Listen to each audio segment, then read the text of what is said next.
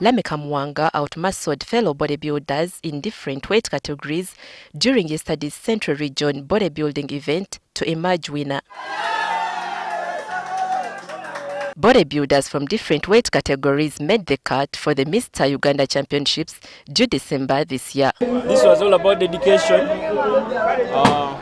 hard work. When you come with heart of losing, of course you'll lose, but today I came with that heart of winning. Because I've been there, I've been trying my best, I've been training hard. Ampty Swafal Tamale was one of the outstanding performers. Tamale is looking forward to the East African Bodybuilding Championships next month. Come over, you help the guy. Zulaika Najuma won the women's title. Regina Naluja, NTV Sport.